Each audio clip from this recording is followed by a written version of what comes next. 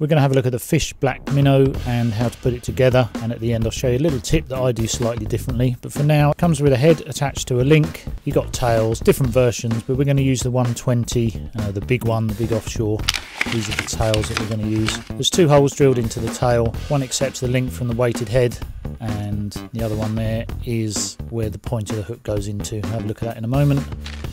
You can actually match the hooks as well for the size of the lure. These are the hooks. Now I like to have a little practice of putting the hook to make sure it ends up on the right side, point down when you start. It's worth having a little practice to make sure the hook goes on properly.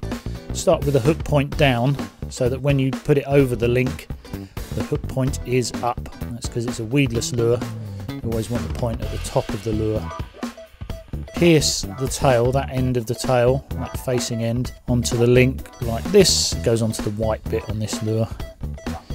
You want to make sure it's exactly in the middle, and you're going to push it through and thread it up, and it'll end up offset. So make sure you get right in the middle of that. It's a real soft silicone. Run it all the way through, and then it's going to twist back to make sure it's level with the lead. So push in. It's very soft, this. Twist to there. That point there is what you want. You see that little hook pointing out? You can actually, now some people put the hook on at this point and twist the whole lot round. I prefer to set the tail. You can actually use super glue to glue it on, and once you've twisted it on, that's where you might want to put glue between the head. You can see there the hook, and I put the hook on at this point. It does slightly less damage. They're so soft, these things.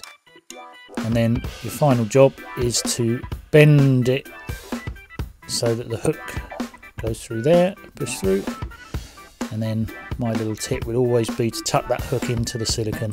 But bass will still hook itself on that. And then hopefully a bass.